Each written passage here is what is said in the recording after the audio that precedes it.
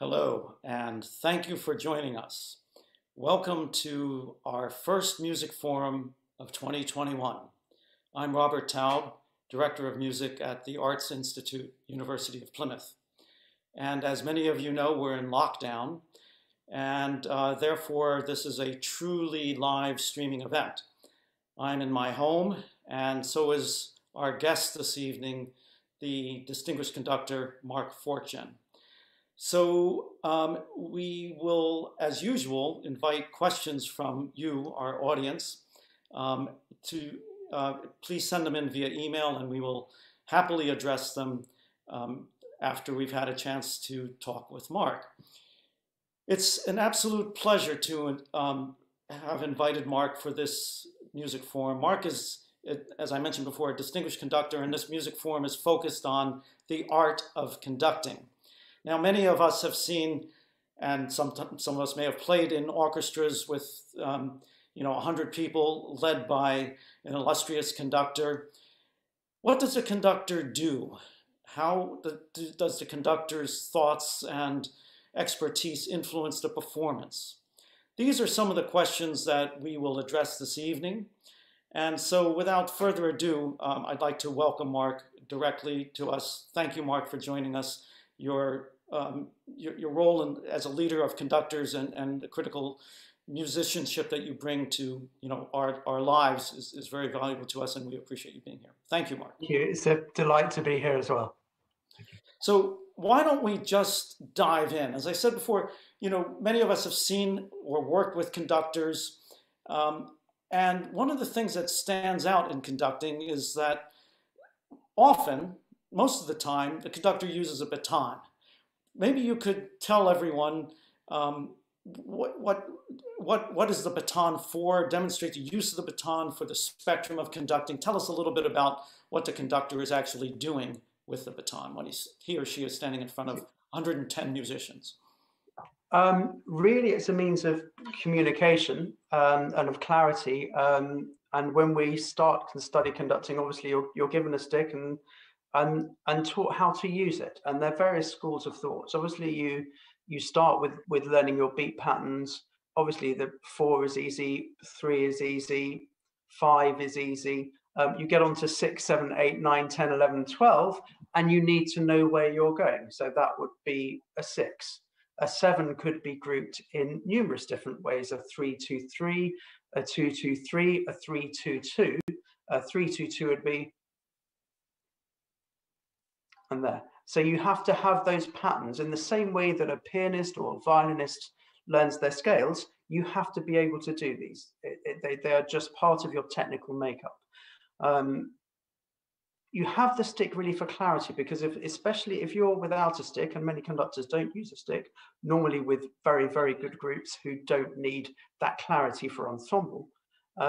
If you think of you're at the back of the cellos or the basses at the back of the first violins or up in the percussion, that just gives that extra layer of clarity, especially side on, that you don't get if you're doing that, which is why people more often, if you notice conductors, some conductors, if they have a stick and then they dispense with it, it's in a delicate moment in a slow movement or something like that. It's not in a bit where the whole orchestra needs to be with you. So you're holding the baton in your right hand, and yes, we know that that's typical.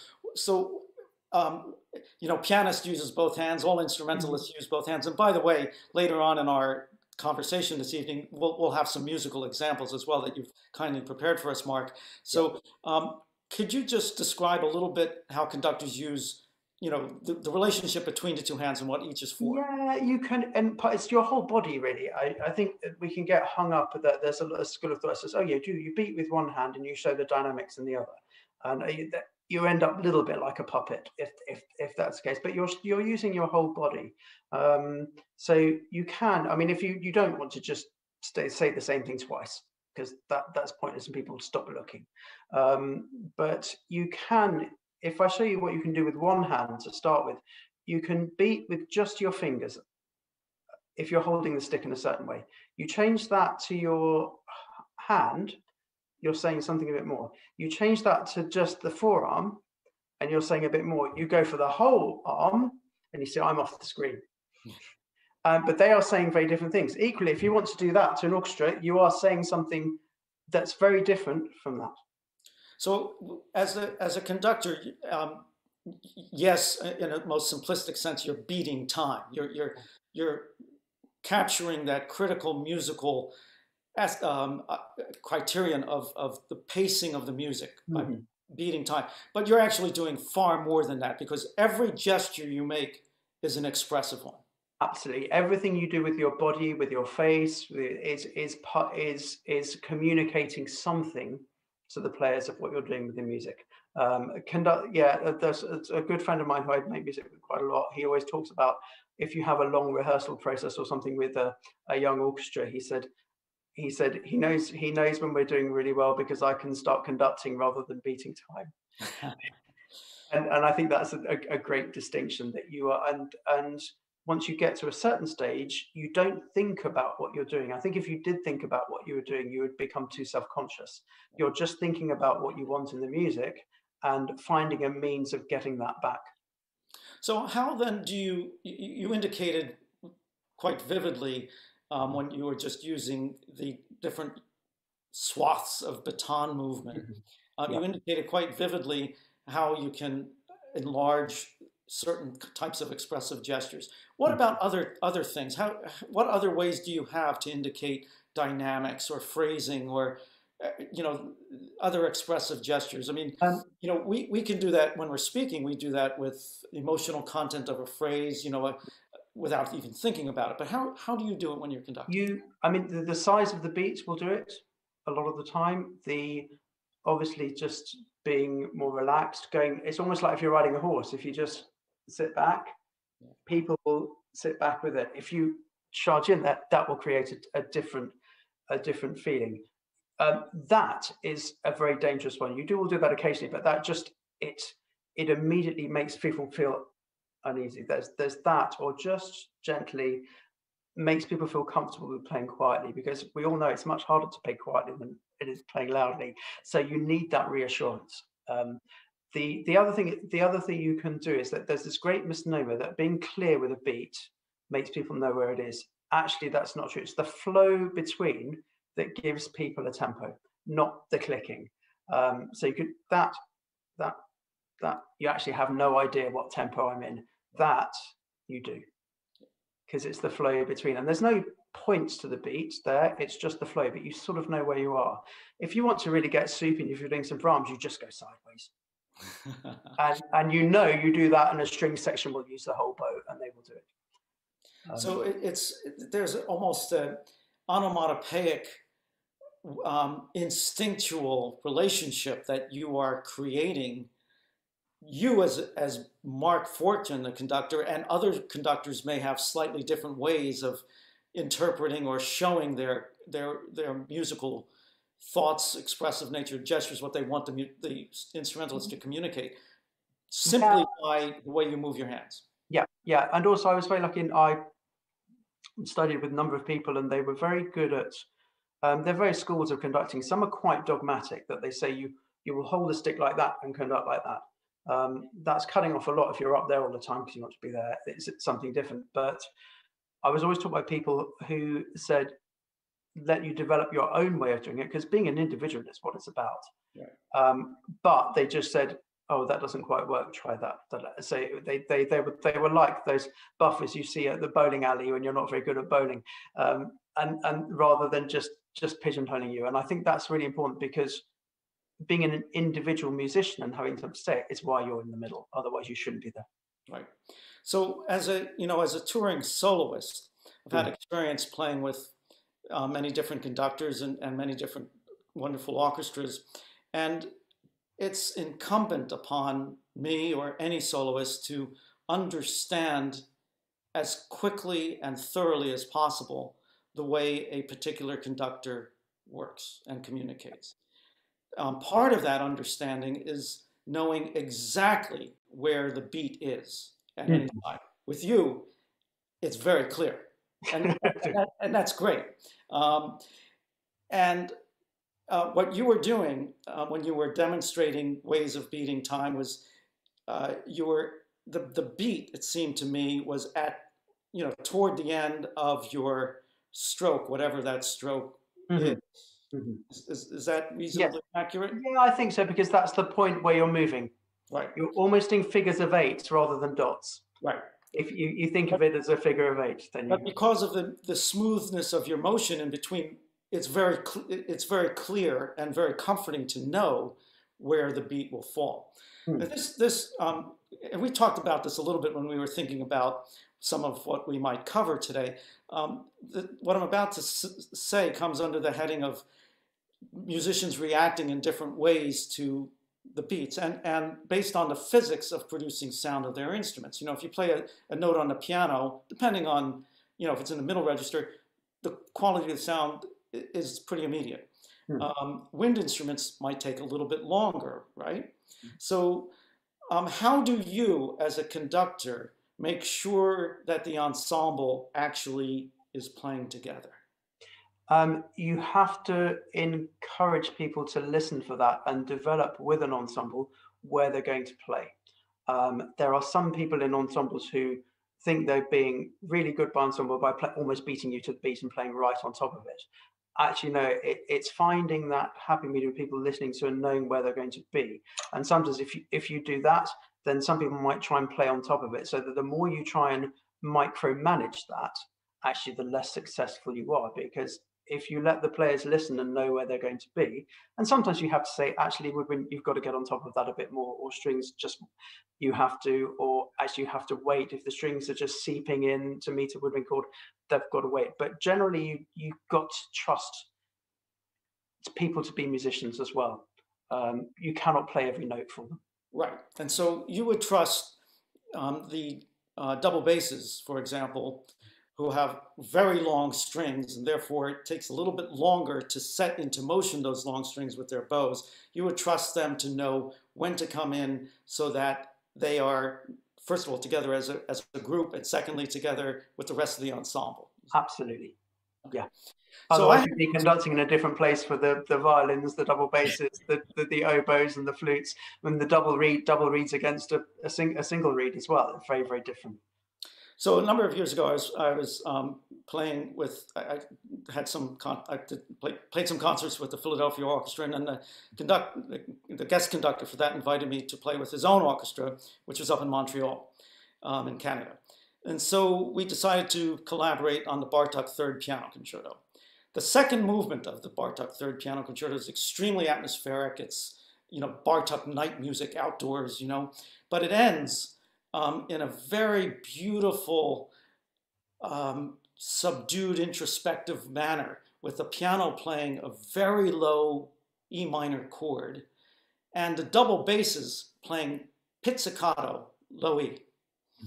The conductor, and I learned this a little bit in Philadelphia and more in Montreal, at the time didn't beat in the way that you are beating, and that the end of the stroke is the time of the beat.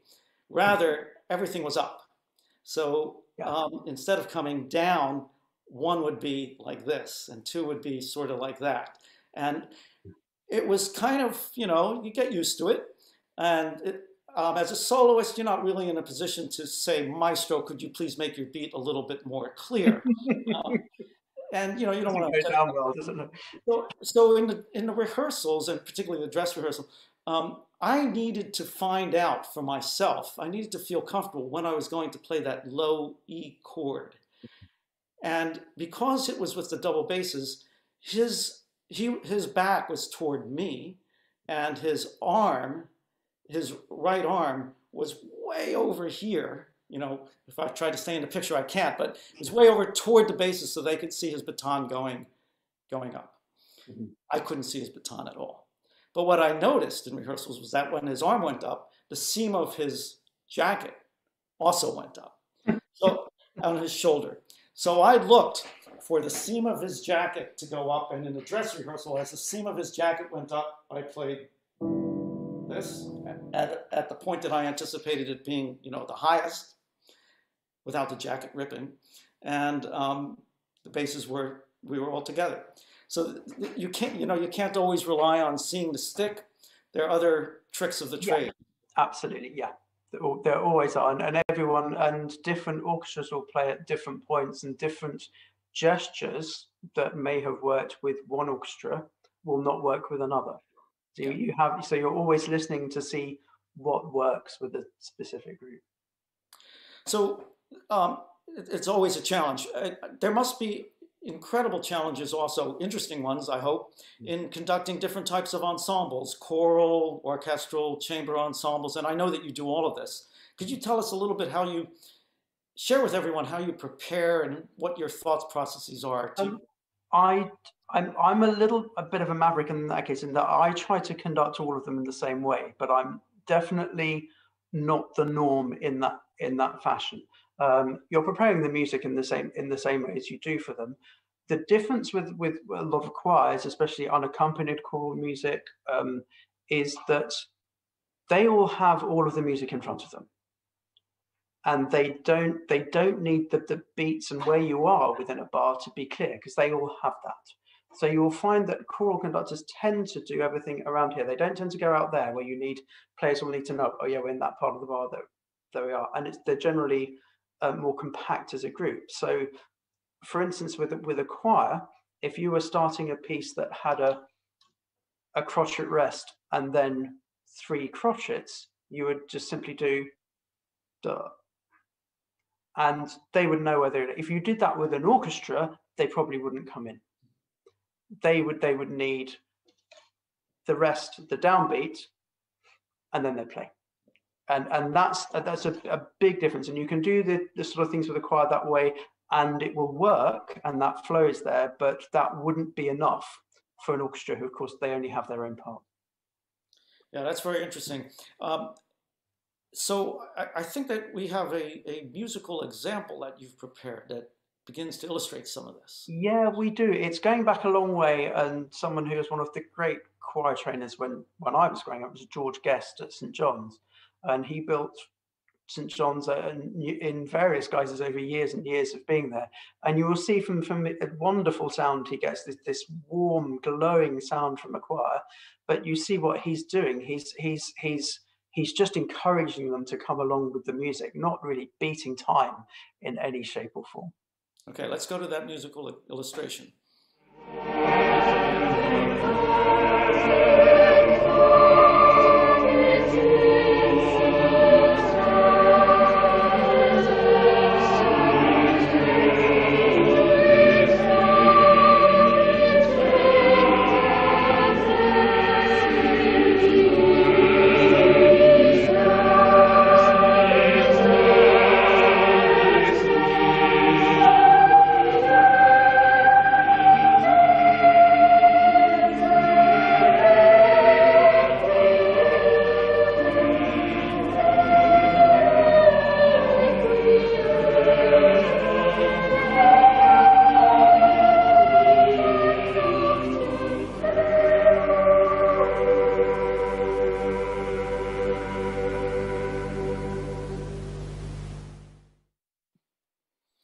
Yeah, that's a great example, and it's very, very clear, very beautiful singing and music making as well. So thank you for sharing that, Mark. That's all.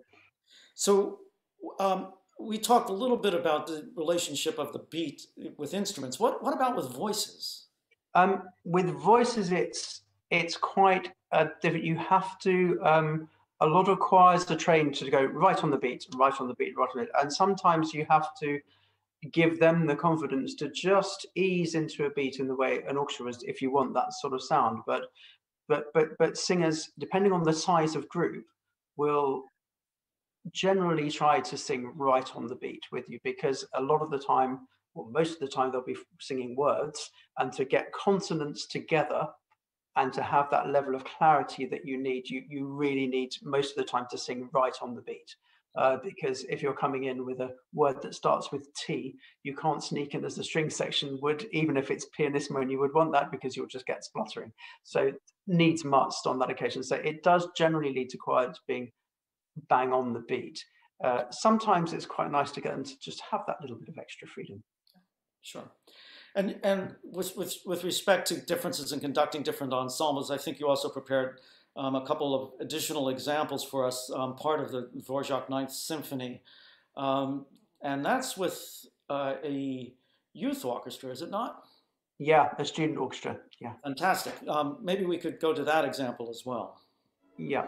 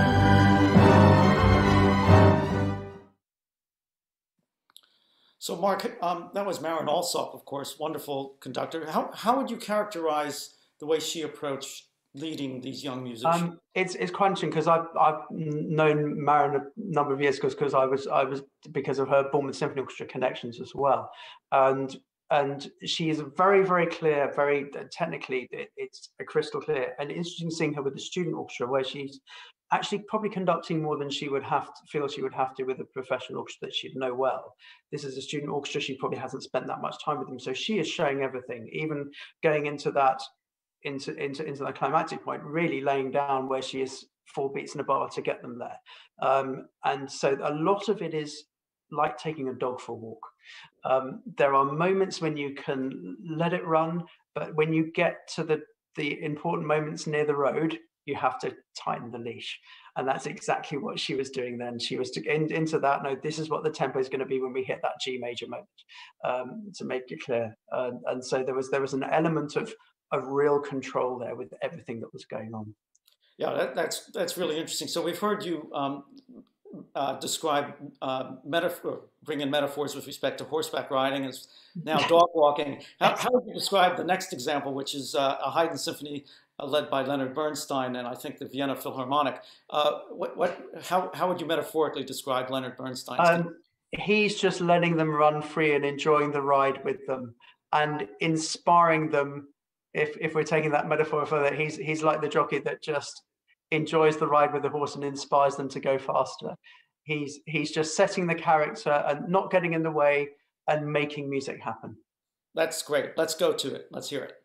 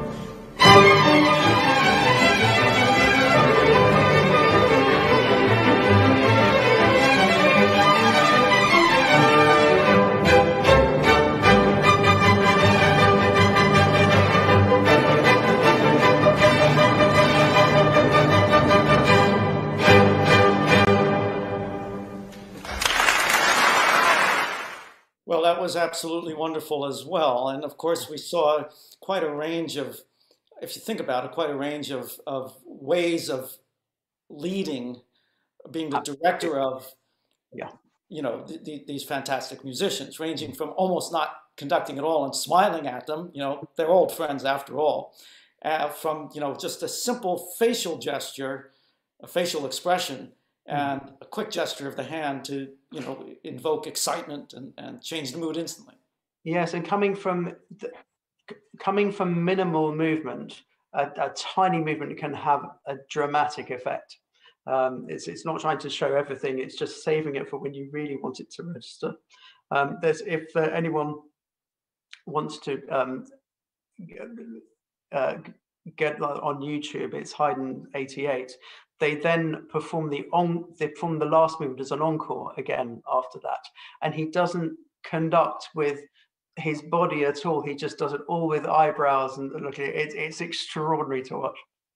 Well, he had wonderful relationships with many orchestras who, mutual adoration societies with quite a number of different orchestras, and he had a knack of communicating the excitement, the drama, introversion, extroversion of the music, not only to the musicians, but also through his gestures and the way he led the musicians to the audiences as well. So, it's... Yes, for him it was a communal feeling involving the audience very much as part of it as well. They always say there's a danger. There's some conductors who conduct for the people in front of them, and some who conduct for the people behind them. That he involved everyone rather than too much showboating for people behind him. Yeah. Well, let's go back for a moment to the question of, because it's an important one, the relationship to the beat for different instruments and voice. You had prepared also a wonderful example of Mendelssohn Midsummer Night's Dream Overture. And tell us a little bit about this. Walk us through this before we see it. This is Kurt Masur, right? Also with his orchestra, Gewandhaus Orchestra in Leipzig. Absolutely, yeah. I was really glad I found this, because I remember going to see them do this at the Barbican when I was fairly young, with exactly the same forces. They came and did it in London, and this very piece. And I was interested in conducting at that point, and I was really scared by the opening, because it really felt like the conductor and the orchestra were in a different time zone, with the relationship between the beat coming down, yet this chord coming out of the woodwind section absolutely together. But it resonated with me. I found it deeply unnerving that you would do that, and it felt that you had no control over what was going on. But it's just the way they play. Should we listen to it? Yeah. All right.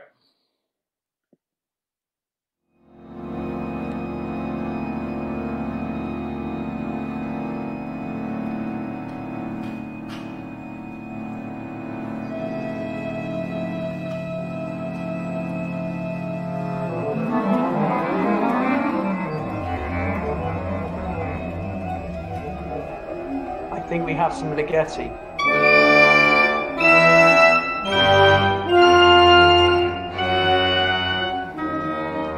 Okay, let's stop that for a moment. We got slightly out of sync here. I'm sorry.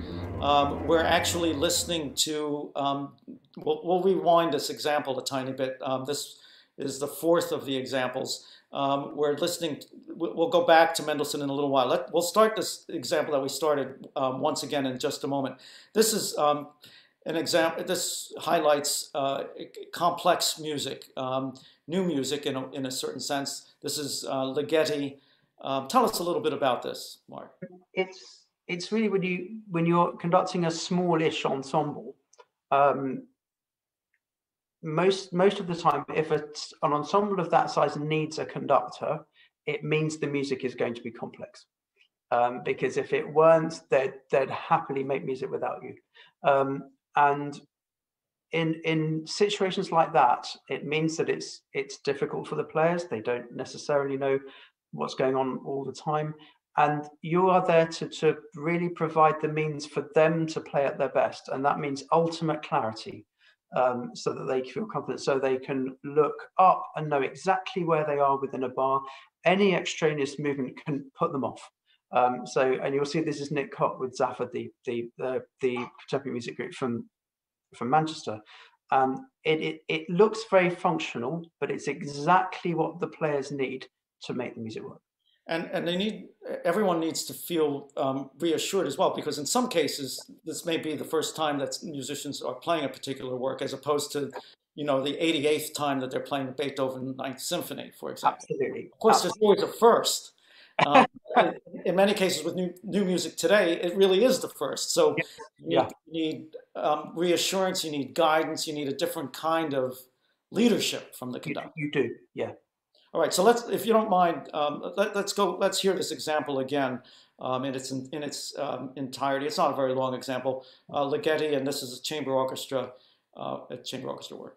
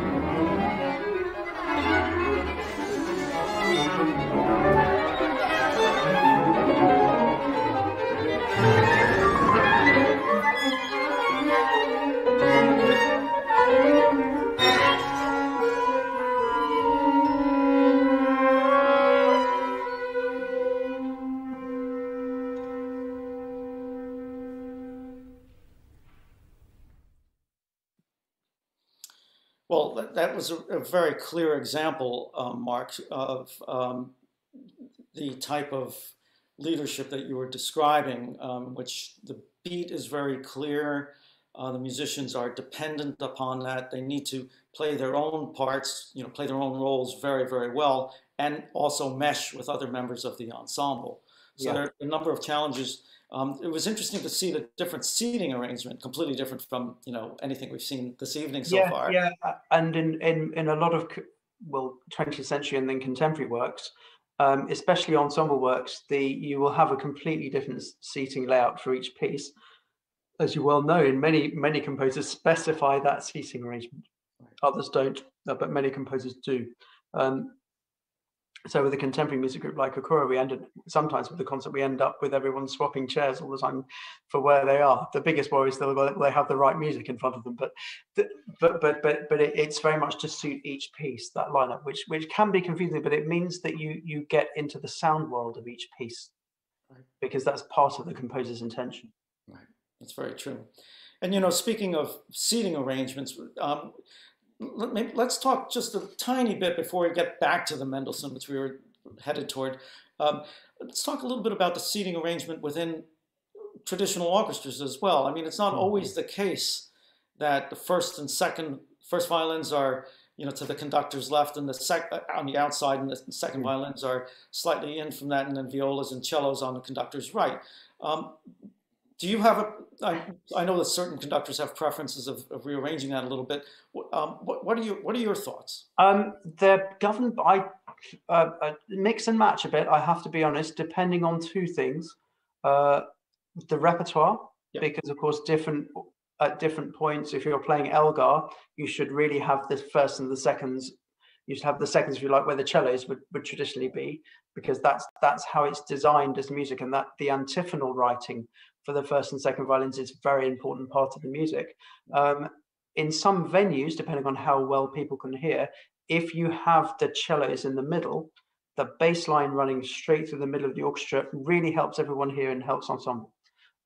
So, for instance, some venues will work better with a slightly different seating layout, and I'm quite pragmatic on that.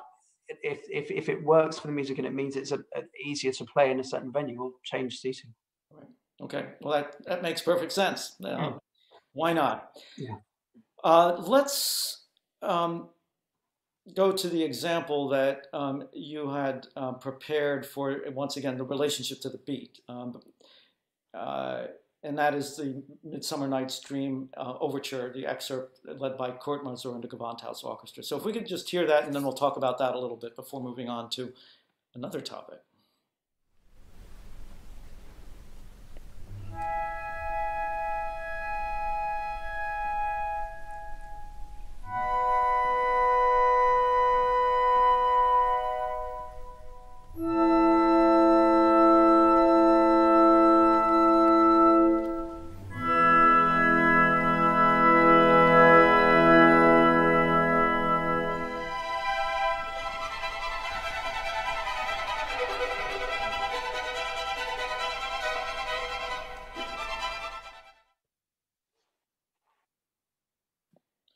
Well, you know, it's so hard to hear only a short excerpt of such wonderful music. But even within that short excerpt, you know, we can talk about a few obvious things. First of all, he didn't use a baton. He didn't use a stick, right? And that's the way he worked. I don't think I ever saw him with a stick. No, he was. So, you know, the intricacies of using the hands in different ways, of manipulating I wanted to use the word manipulating the sound, but he's manipulating the interpretation of the sound, really. Yeah, I mean, the stick is brilliant for clarity, but sometimes if you want to show even more of what you want, your hands can say more than a stick sometimes. And he's a prime example of that, that you can really say a little bit more with your hands and what they do than you can with just this one stick. Devotees of a baton would say, well, you've got the baton in one hand, you still have your other hand. But then he's just showing what he wants to happen with the music with his whole body as well. And that of course was his orchestra. I mean, you know, they worked together all the time. So the slightest inference, the slightest gesture could easily communicate a world of difference. Absolutely, yeah. So let's talk about that topic a little bit of, you know, touring conductors. And some conductors have their own orchestra. Some conductors are guests only. Some are both. It must, you know, for a pianist to always be confronted with a different instrument in every concert hall, you know, it's a bit of a challenge. You try to look upon it as a positive situation where you find the best qualities of the instrument and capitalize upon them. But it's a little different dealing with an inanimate object from dealing with a group of musicians. What are your thoughts about dealing with different ensembles and different orchestras, and then also working? I know you work with Kokoro a lot, so yeah. The comfort of working with people that you already know well.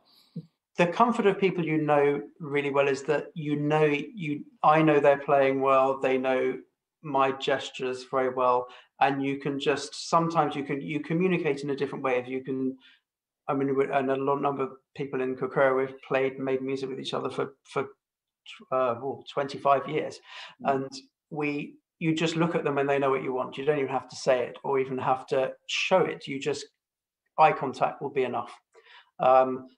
But then there's that thrill of guest conducting with a new group, and it can go well, and sometimes it doesn't, and sometimes it takes a little while. That's life. It's the same when you meet people. Sometimes you hit it off immediately. Sometimes it takes a while. Sometimes you don't hit it off at all. That's it, and it's no different to that. And it can be that sort of white knuckle ride can be really thrilling. It's particularly thrilling with a group like the RPO, the Royal Philharmonic Orchestra, who they almost seem quite not dozy, but low key in a rehearsal. And the first time I was with them, I thought, oh, this isn't going very well. This is going well. And I had a chat in the break with the lead second. I said, everything all right? He said, yeah, we're fine. He said, we're taking it all in, don't worry. And then you walked out on the night, and it was electrifying. And you get used to that's the way they are, and everyone's different. Maybe they were taking just assimilating everything that you brought to them, and and synthesizing it and absorbing saving themselves. When it's ready to go, you go. Yeah, I understand that. Yeah, that's great. That's very exciting. There's another element of excitement. How do you deal with rhythmic complexities in new music or in music generally. I mean, I'm thinking, for example, of the Bartok Concerto for Orchestra. Yeah. Basically two different orchestras on stage, and you're in the middle. What do you do? You sometimes it's finding the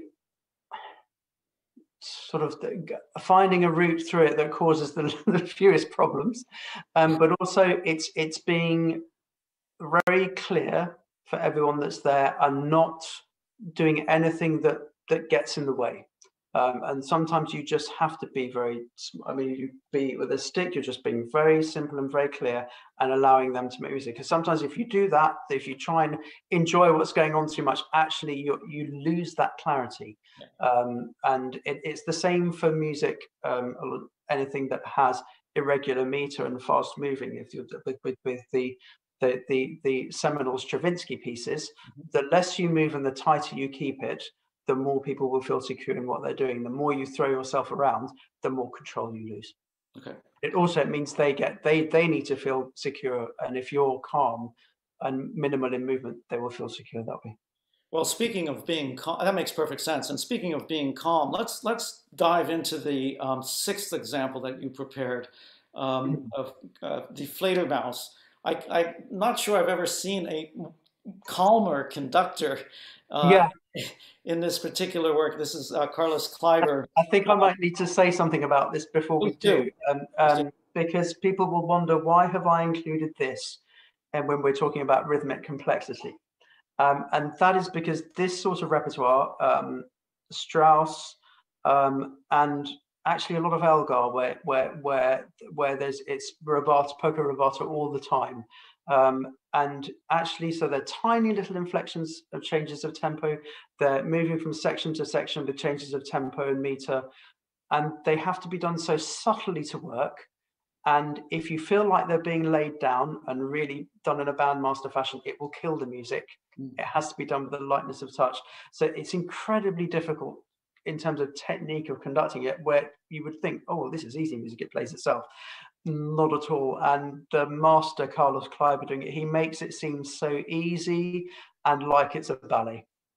Absolutely. Yeah. Let's dive right in.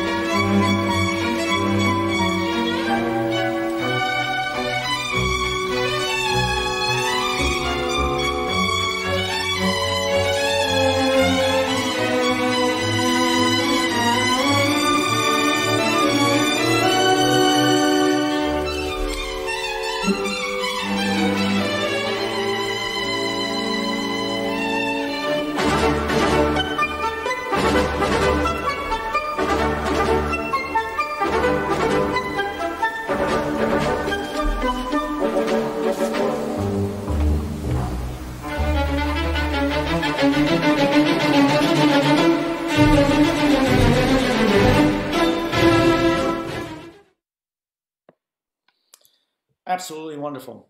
And you're right, it's very episodic, but the episodes just merge seamlessly. Yeah. And it's fantastic. And from a conductor's point of view, that's really difficult to do. I can see that. But Mark, I know that you're up for challenges because Oh yeah. we have another challenge for you, and this is a challenge that's coming up in a few months. You and I were talking about how you prepare for a new work, and we've discussed that a little bit today with the Legacy. But we have our own new work that we're preparing for, and that will be the premiere performances at TRP of Some Call It Home. This has been postponed from right before the first lockdown, and TRP is putting them on the 4th and 5th of May. So this is a music drama that I've created. It's part of the Mayflower 400 commemorations, and this will be the premiere, and you're leading it with your ensemble. So some of the challenges are, first of all, new piece. Second of all, you've got staging to deal with. We've got a guest soprano and a guest baritone, and we've got a video display, a big visual display. And all of the works that we've listened to tonight, that one usually hears, are composed by one person. This has 2 commissioned composers, so we've got a built-in difference or contrast of styles. So how is it going for you? Yeah, well, it feels a bit weird because we was intensively working at it until March, and then it's been mothballed since then, and we'll pick it up again. In many ways, that's really nice because a lot of the time when you are doing new pieces and they're commissions, of course, you don't get that much time to learn them. And you are, and some composers are very good at meeting deadlines, others less so. I don't think I should be saying that in front of your students, but that's true.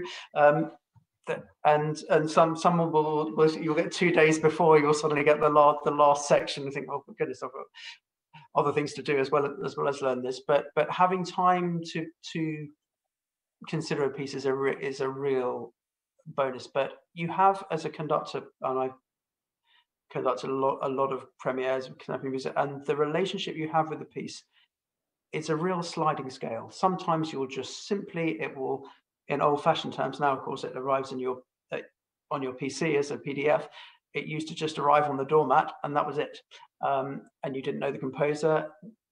Whereas some pieces, you've been part of the piece's inception, and you have a relationship with that composer, and you've talked about the piece from the very beginning, before that he or she have even put pen to paper or even thought about what the piece is going to be about. And some composers like showing you sketches, others don't like doing that at all. And you just have you have to find different ways of working with them on that, and also knowing it's how the relationship then works with the composer once you get to a rehearsal. Right. Well, all that lies ahead. A lot of excitement. So that'll be good. Let's take a moment and step back a tiny bit, because there's always a challenge in preparing a new work, as you've just described. But there's also a challenge in dealing with older music and playing it today as if it's new.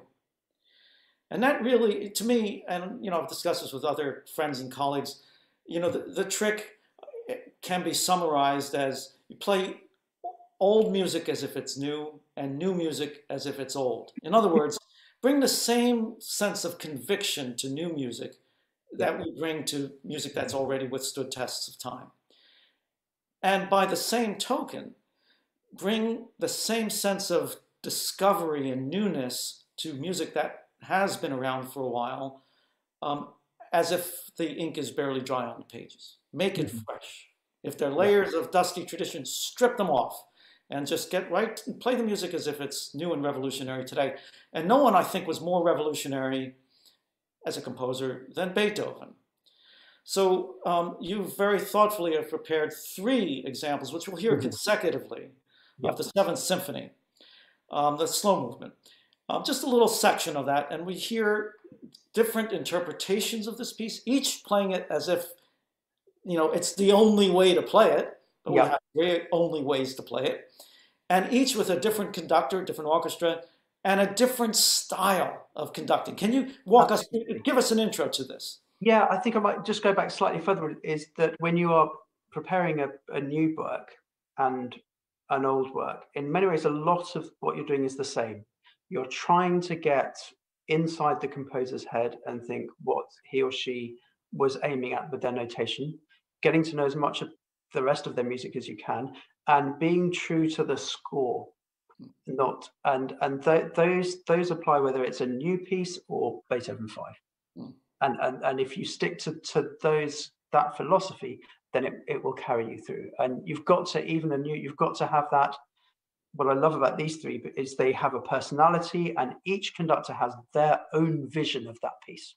That's right. There's no right or wrong, it's their vision. You have Reiner to start with, this huge long stick, this march feeling within the music that you have. Then we have a bardo who is silky smooth, this beautiful line of it, and a left hand that is just extraordinarily expressive in what he gets from them. And then we have Christian Thielmann and a slightly more stolid German affair, but incredibly expressive. And if you just watch his left hand and his eyes, you know what he wants.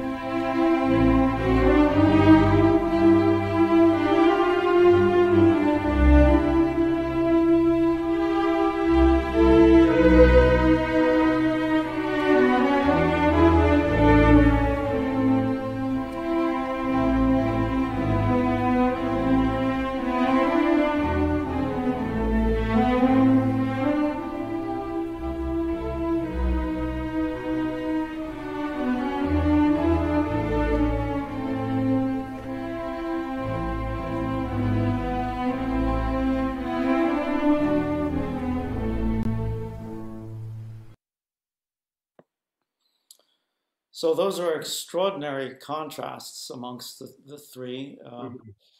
Tempo, quality of sound, of course, styles of conducting. Yeah, yeah. They are three very different visions of the music, and all equally compelling because they are visions of the music. There's no lack of Beethoven is still there, but their personality is there with it. That's right. And, Fritz Reiner, of course, conducted the Chicago Symphony, legendary in many ways, Mhm. and some legendary collaborations. There's the recording that he made of with Heifetz of the Tchaikovsky Violin Concerto Yeah. is an extraordinary document in a certain sense, but it's a living document. Mhm. And these figures live throughout the throughout time, regardless of the fact that this was a grainy 1954 broadcast with Fritz Reiner. It's still compelling. It's Yeah, still it doesn't matter in the slightest. Yeah, yeah, yeah. absolutely. So if we think about these different visions of pieces and the different interpretations, we have to ask ourselves the question: how did they do it? Or how do they do it? How do we do it? And what role does education, broadly speaking, play in informing our musical decisions? I mean, each of us has ideas about that. I'm Mhm. curious what your thoughts might be. I think it's that, and you're bringing your whole life experience into it as well. You One is the obvious context and historical context and knowledge of the time and of the situation and of what the music means beyond the note on the page. And to try and think about that, you need to think about so much more than just simply what you're presented with. If you and how you can interpret something. I mean, you have to have, if you're performing something like Elgar G. Gerontius, you have to have read Newman. You have to have gone through the and thought about the whole ideology behind it to know what it means when you get to those moments. Or even if you're just performing a William Byrd mass, you have to know about the situation to really get within the heart and the sort of kernel of the music rather than just superficially of the notes. And I think, and that means your interpretations are more than just instinct. They're backed up with, and you have the confidence to be individual because you are confident in that you know what's really behind the music. And I think that's a really important part that a general grasp of education gives you. Yeah, I think you're absolutely right. I mean, it's critical to understand. Even I'll be even everything you're saying makes perfect sense, and I agree 100%. If we take Beethoven, we can take Beethoven, we can take Schoenberg. If we Hmm. think about Beethoven Ninth Symphony, what an extraordinary act of courage it was to write the Ninth Symphony, a work he had in mind for many, many years. Um, he drafted the scherzo movement 10 years before, the sketches in a sketchbook about that. And he had the idea of taking that sort of mediocre poem of Schiller, Ode to Joy, and creating a masterpiece from it years before that even.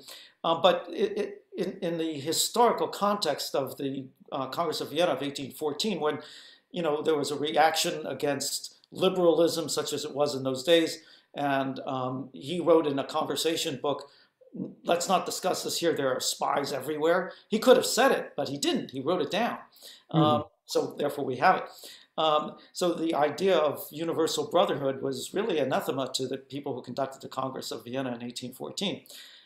Going ahead a little bit, 100 years, to Schoenberg and Berg and Weber in the Second Viennese School, in order to understand their extraordinary creations, we need to know the world that gave expressionism a raison d'etre. That the history surrounding the lead up to World War One, the technology of the time, the sociological foundations of the time that led to painters like Egon Schiele and others.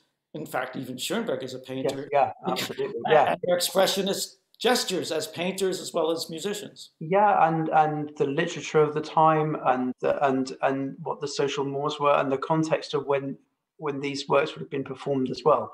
They are all hugely important. And the world as it was in that stage, especially as those three characters, and especially Schoenberg, so conscious of the tradition in which they were brought up as well.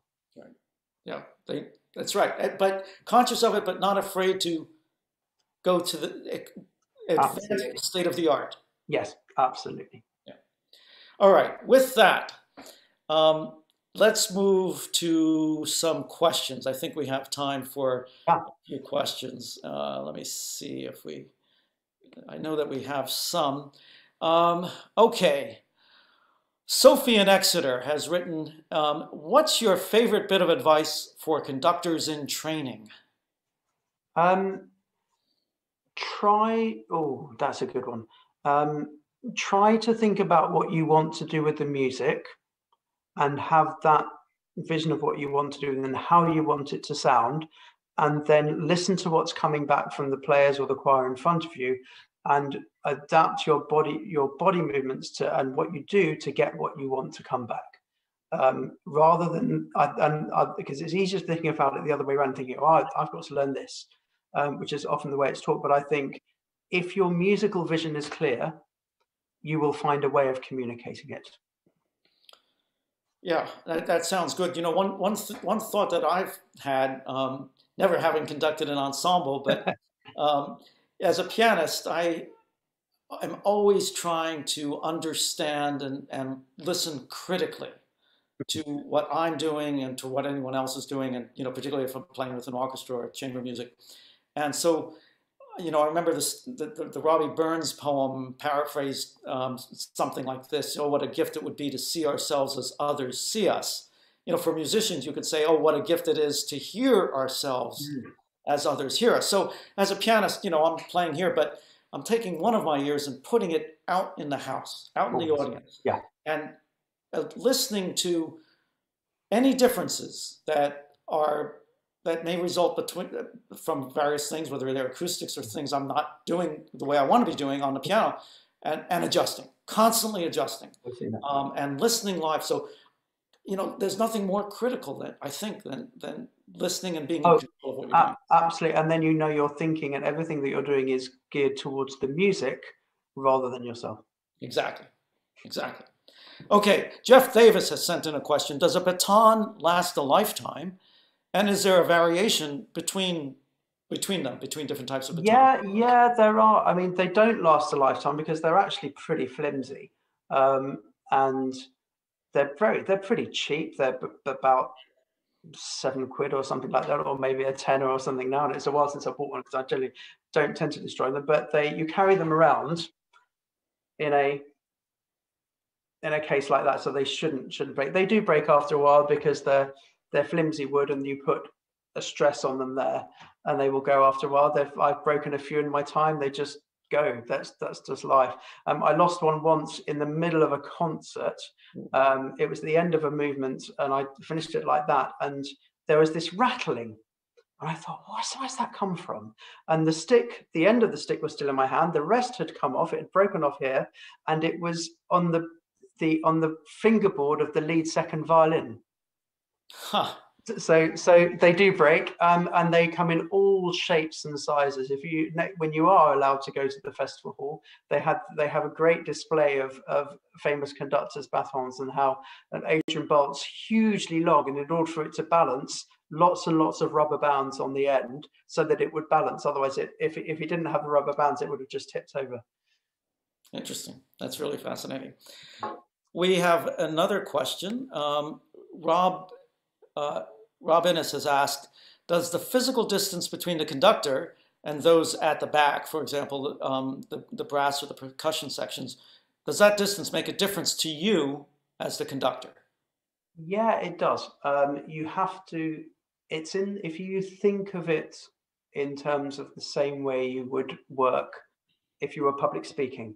If you're speaking to 6 people in front of you, there's a certain gesture and size of gesture. If you're communicating with, say you're communicating with a large symphony orchestra and a large chorus, your size of gesture and the way that you speak has to mimic that. So you have to feel that people who are a long way away from you are still within your grasp. So you're physically being much bigger with everything they need for that. And because they need that confidence, the further, it's much easier playing at the front. Playing a long way is really hard, and they need that reassurance from you. And I've seen conductors too, and worked with them when they, may have one gesture for the brass, and then something slightly different for the violin. Like, get out of the way, Play softer here, or vice versa. Yeah. Yes, normally it's that to the brass and the percussion. Oh, so I have a question for you, just very quickly on this, just a tangent. Yeah. The timpanist, often overlooked, but critically important, because if the timpanist is too early or too late, that can be really off-putting, right? Yeah, you can't fight it. He or she will make more noise than you do. Right. And if you're doing something like the final movement of the Rite of Spring, you can kid yourself that you're conducting it, but really the timpanist is. because if they're not on it, there's nothing you can do about it. Right. Okay. Good. A couple more questions, and then we'll probably have to call it an evening. But let's do two more. Have you ever accidentally let go or dropped your baton in a performance? And that's from John Green. In rehearsals, yes, but not in a performance so far. Touch wood. In rehearsal, a number of times. As you probably see, because I tend to vary the hold I have, and sometimes I'm often more animated in rehearsals than in concerts, because that's when you're really getting your hands dirty. I'll be trying to do, and then you'll drop it. But I haven't dropped it in a show thus far. But. Okay, good. And then the last question is from someone in Plymouth, Philip in Plymouth. Do conductors also play instruments? I hope so. I do too. I think because if you lose sight of what it's like to be an instrumentalist, you get, one of the hardest things conducting is learning to engage with the music whilst you're divorced from it and you're not making any sound. So I think keeping that physical sensation and knowing what it's like to being a practicing musician and playing, I think, is really important. And I certainly wouldn't want to be without doing that. I think you, and interestingly, I think the people in front of you, they know you're on their side if you do it as well. Sure.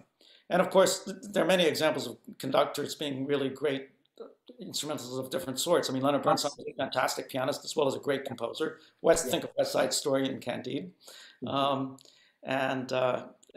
list goes on. There's just one more question. It's an interesting one. Last one of the day, from Ian Petit.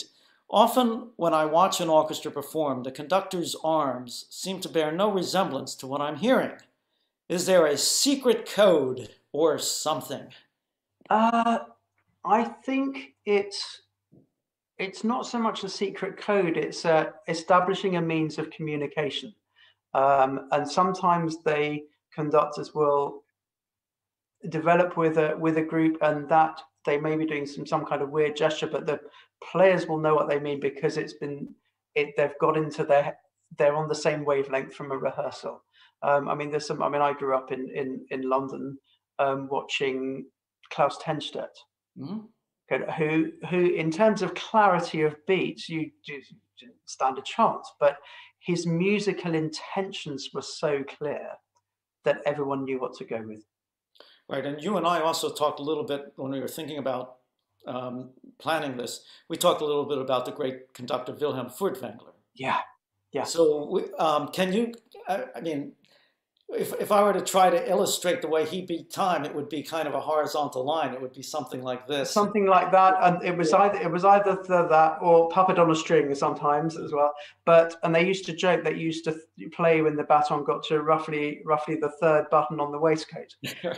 But it meant he had this incredibly sonorous sound from the orchestra because he was deliberately not.